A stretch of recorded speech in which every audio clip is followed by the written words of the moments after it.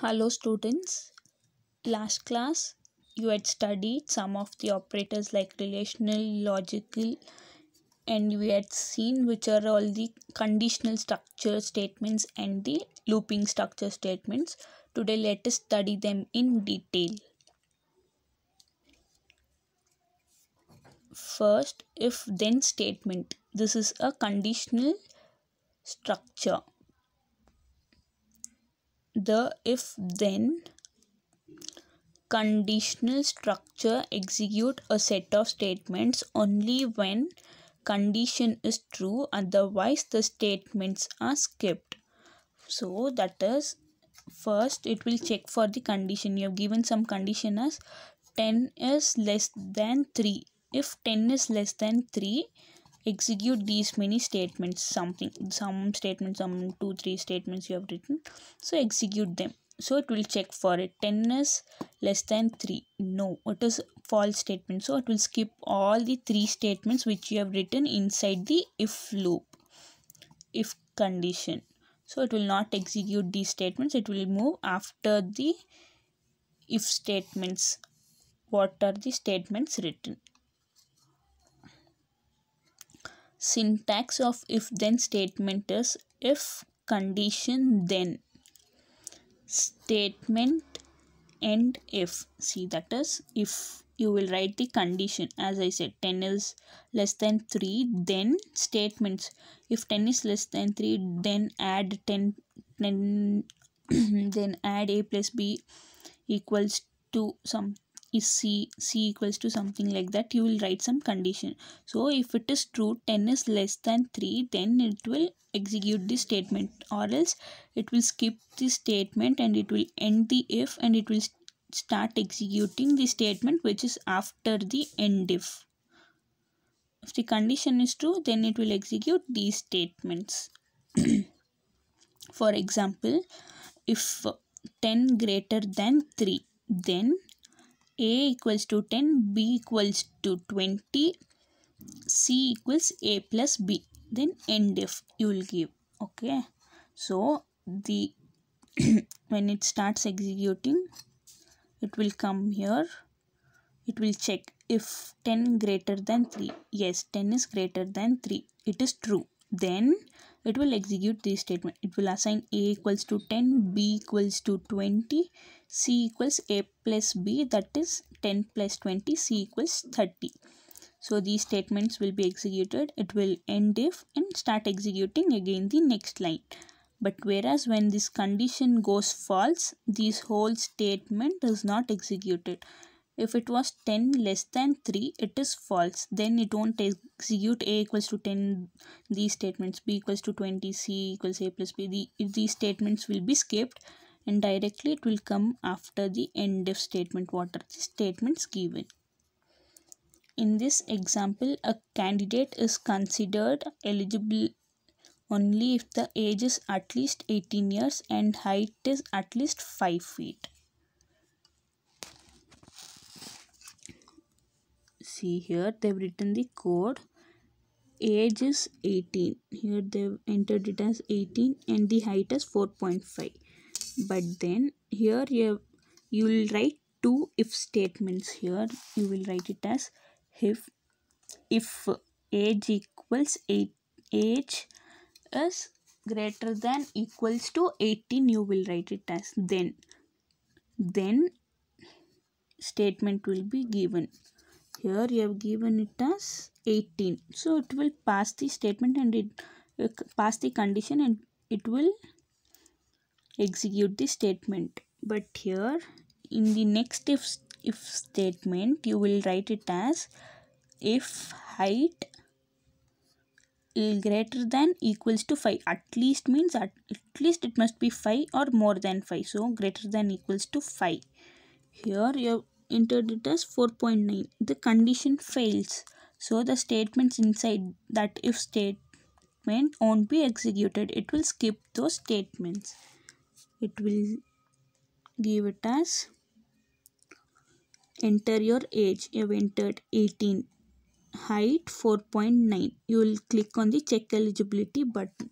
That time a message will pop up as candidate is not eligible, because here the statement isn't true. So the condition isn't true, so it will give candidate is not eligible. So you have to press OK. Here just it is like, if condition age greater than equals to 18 and height greater than equals to 5, then give it as candidate is eligible. Then end if else give it as candidate is not eligible. So that time both statements should be true, then it will give you as candidate is eligible. Here candidate else it is given, since the statement is false, it will give you as candidate is not eligible.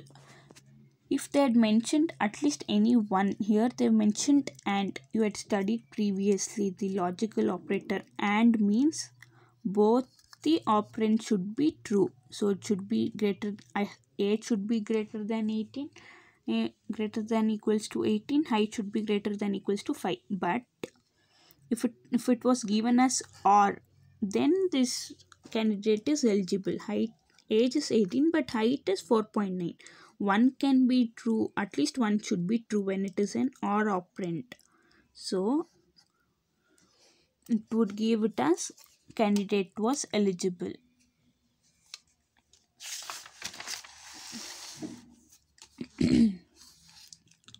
Next, the code for command button can be written using if then statement as below. Private sub command button 1 click. This is for this button. Click eligibility button. So click. Dim message as string. Message equals candidate is not eligible. So it will say pop up a message as a string. So the message equals to candidate is not eligible. If value of text box 1 dot text is greater than equals to 18 and see, they've used the and operator, and value of text box 2 dot text greater than equals to 5, then message equals candidate is eligible. Then end if message box message end sub. So here, as I said before, they've written the code for that as and. So both should be true, then it will pop up a message as candidate is eligible.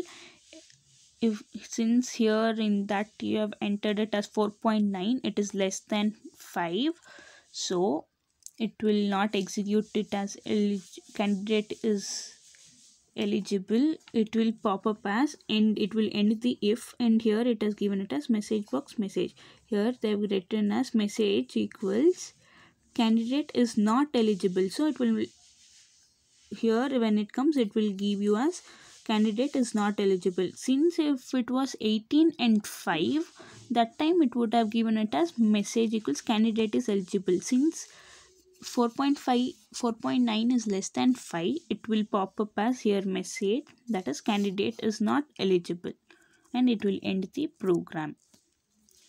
Next, if then else statement. The if then else statement allows the program to specify that different set of statements have to be executed when the condition is true than when the condition is false. That is, previously it was like if it is true, then execute the statements which is written inside that if part, or else just move to the next statement. But whereas if else, it says you that if it is true, if means true, if it is true, execute these statements. If it is not true, else statements, else part should be executed. We'll see the syntax for it. if condition, then execute these statements. If the condition is not true, then come to the else part and execute these statements which are written within the else part and end if. Very easy, students. If condition, then statements. If this is not true, then come to else statement and execute the statements within the else and end the if. The code for the above rewritten using if then else. The program for this one, they've written using if then else. Let us see how to write. Private sub command button 1 dim message as string. They haven't see here. Previously they had written it as message, they declared it as message, candidate is not eligible, but here they haven't declared it. We'll see why it is not declared. If value of text box 1 greater than 18 greater than equals to 18, value of text box 2 dot text is greater than equals to 5, then message equals candidate is eligible. So if it is 18 and more than 18 and more than 5, then it will execute as candidate is eligible. Else, since you have entered it as 18 and 4.9, it is false, so it will execute the else message equals candidate is not eligible. See, so they have given it in the else part, else message is not eligible. Here they had given it as first only they had declared the message as candidate is not eligible, and here they declared it as here message to execute, but here they have written it as else msg's candidate is not eligible. End if message box msg end sub. This is the same program using if then else. Thank you, students.